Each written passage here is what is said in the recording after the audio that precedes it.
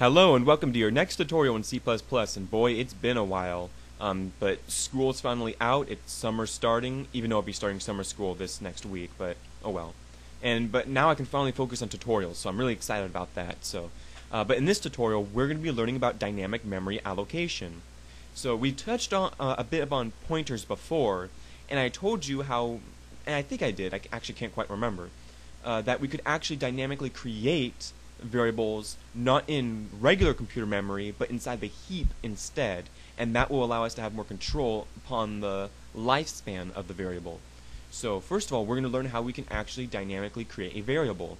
So in order to do that, in order to create a pointer as we normally did, we would type out the data type followed by an asterisk that preceded the identifier, or in other words the name of the variable.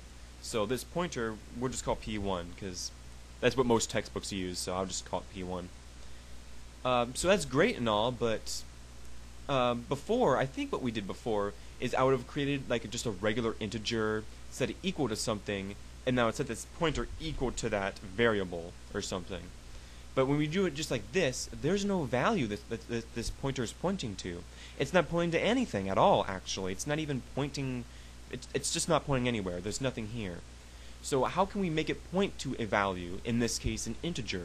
Well, what you would do is type out the identifier, which is the name of the pointer, just P1 without the asterisk, and set it equal to, then use the new keyword, new, followed by a data type, so integer. And what this will do is point to an unknown integer. It's going to be somewhere. It can return anything. God knows what it'll return. It really could return to anything. So it's going to be a funky number. It could be it's most likely going to be some massive number. It might resemble an address, but who knows. So if you wanted to actually set it equal to something, well, what do? Well, you set it equal, just like we did in the last video, using the asterisk itself, the dereference operator, set it equal to a number. And now it's actually pointing specifically to a number, but it's still the same address. This will make it point to some address in memory, but the number that it will return is, we don't know. But now we do know the number at that address. So we're now specifying the number that's at that address. So if we went cout and typed out, like, let's say pointer1 colon, using the dereference operator, there we go. And then if we clicked Control F5, it should give us 45. Pointer 1, 45. So that's exactly what we wanted.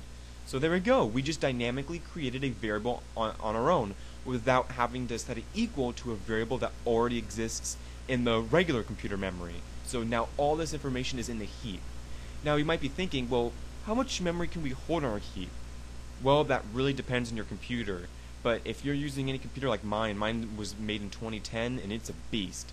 I mean, this is 2012, but this is May 2012, or June 2012. But even though this desktop is a little more than 2 years old, it's still a beast today.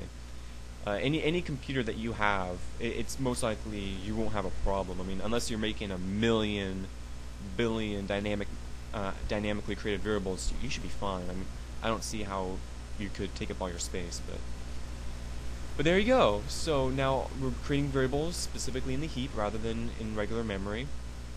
And that's really about it. I mean, how to manipulate pointers, I've already showed you in the last video, so there really isn't much more for me to show you. Let me actually show you how to use pointers inside functions. How about that? So let's say you want to pass pointers as parameters. So in order to do that, let's just create a void function actually, and let's just call it print. Whoops, want to spell it correctly. And inside there, normally we would just type out int if we were going to pass a regular integer as a parameter. Well, in order to make it a pointer, just add the dereference operator right afterwards. That's it. So here we can now, prints the value a pointer is pointing to. I don't know, I'm kind of making this up. Int with the dereference operator, pointer that is pointing to a number or an integer. I don't know. It makes sense though, right? So then we go down here and actually write out the definition of this prototype. So void prints. So ints, and this time I'll type out the whole thing as pointer. So as you can see, I'm giving it a different name, not just calling it P1. And let's actually cut this, and let's just throw the print out in here. And see, P1 does not exist in this scope. P1 only exists as a local scope in the main, so we're going to have to call it pointer. I'm actually kind of reteaching myself since it's been a while since I've done any tutorials.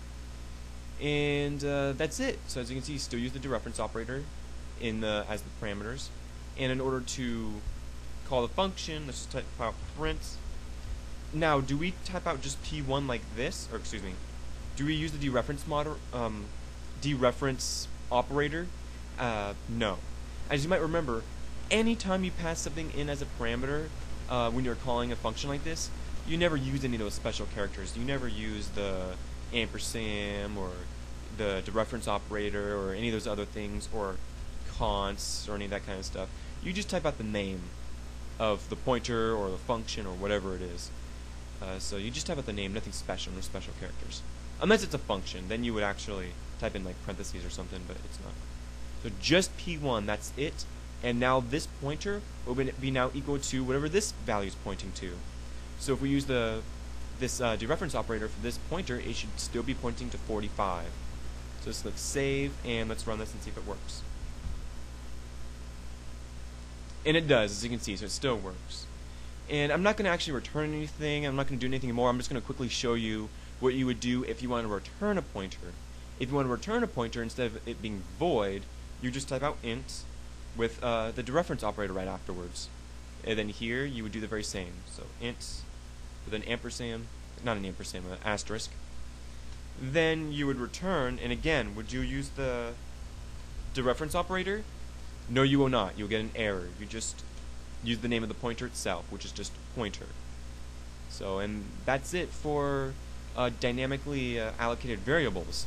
Now we're going to actually learn how to actually delete these manually from memory.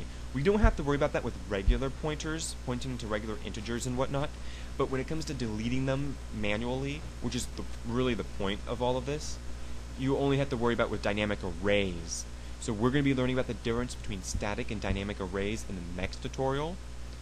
And yeah, so I'll see you then. So we'll learn how to create dynamic arrays and get rid of them. So I'll see you next time.